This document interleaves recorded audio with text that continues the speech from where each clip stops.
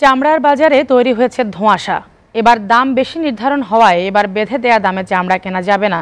শুধু তাই না, চামড়া কেনা বেচায় বেশ জটিলতা তৈরি হওয়ার আশঙ্কা করছে ট্যানার্স অ্যাসোসিয়েশন। অন্যদিকে ঈদ ঘনিয়ে আসলেও হাসি নেই চামড়ার ব্যাপারী ও আড়ৎদারদের। তারা বলছেন প্রায় কয়েক কোটি টাকা পড়ে আছে যে বাজারে, সেখানে নতুন করে চামড়া কেনা বেচায় তারা মোটেও আগ্রহী না। রিয়াদ আহসানের 2 পর্বের প্রতিবেদনের আজ প্রথম পর্ব। ঢাকায় লবণযুক্ত গরুর চামড়ার দাম প্রতি বর্গফুট ৪৫ থেকে ৫০ টাকা, আর ঢাকার বাইরে ৩৫ থেকে ৪০ টাকা নির্ধারণ করে দিয়েছে সরকার। এছাড়া খাসির চামড়া ১৮ থেকে ২০ টাকা, বকরির ১৩ থেকে ১৫ টাকা নির্ধারণ করা হয়।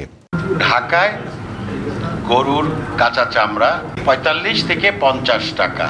গত বছরের অনেক চামড়া এখনও অবিকৃত থাকায় এই দামে আড়তদাররা কিনতে পারবেন না বলে সাফ জানিয়ে দিল আড়তদার মালিক সমিতি ও ট্যানার্স মালিক সমিতি। আন্তর্জাতিক বাজারের থেকে কিন্তু আসলে আমাদের কাঁচা চামড়ার মূল্য আপনার বেশি নির্ধারণ করা হয়েছে।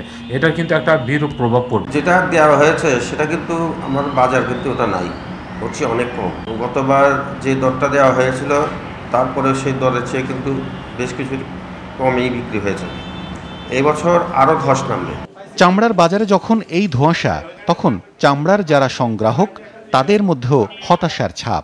এখানে বলেছি চামড়া টেয়া পামো কই এই রিমু তো কয় দিমু, ফাইলে দিমু, না ফাইলে দিব কইতে আরো ধরে, পার্টিরা না দিলে আরো ধরে দিব কইতে।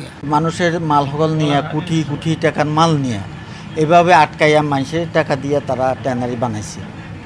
কথা বুঝছেন না? আমরা আজ ৩-৪ বছর তার মাল বেচতেছি, আঙ্গর কোনো ট্রেন নিলে আর নগদ টেনিছে নিয়ে আর কোনো টাকা আমাদেরকে দিতেছে না। ট্যানারি মালিকরা বলছেন তাদের হাতে পর্যাপ্ত টাকা নেই। যেহেতু আমরা রপ্তানি ফল করেছে, আপনার যেখানে প্রায় 17% গ্রোথ, এক্সপোর্ট গ্রোথ কমেছে, সেখানে কিন্তু আপনার দেখা যাচ্ছে যে আমাদের ট্যানারিগুলোতে প্রচুর চামড়া মজুদ আছে। এই অজুহাত না মেনে ব্যাপারীরা বলছেন আড়তদারদের কোনো দোষ না থাকলেও ট্যানারি মালিকদের কারণেই এবার ঈদ আনন্দ ম্লান হতে যাচ্ছে তাদের। আমার এখানে ৭৫ লাখ টাকা ঢাকাতে আটকিয়েছে, ৭৫ লাখের মতো।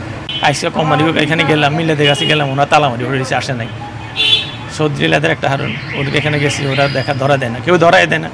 গত কোরবানও ধরা দেয় না, এখনো দেয় নাই। অথচ ওনাদের বাড়ি গাড়ি সব কিছু ঠিকই আছে। এই মালিকই ১২ কোটি টাকা পাইবো, এই যে ব্যাপারটা আয় হয়ে দিচ্ছে, টাকা দেয় না। এখানে দেখবেন ঈদের মধ্যে চামড়া ফালাই দিচ্ছে, খাওয়ানোর টাকা পর্যন্ত দেয় না।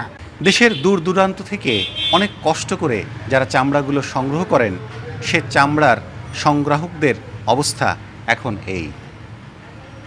মাত্র কদিন পরে ঈদ উৎসব হলেও তাদের মুখে কোনো আনন্দ নেই। এমনকি তাদের পরিবার কিভাবে ঈদের দিন অতিবাহিত করবেন সে নিয়ে তারা রয়েছেন সংশয়ে। কবে নাগাদ তাদের সেই পাওনা টাকা তারা পাবেন, সে প্রশ্ন বিবেকের কাছে। রিয়াদ আহসান, SATV, পোস্তা, লালবাগ, ঢাকা।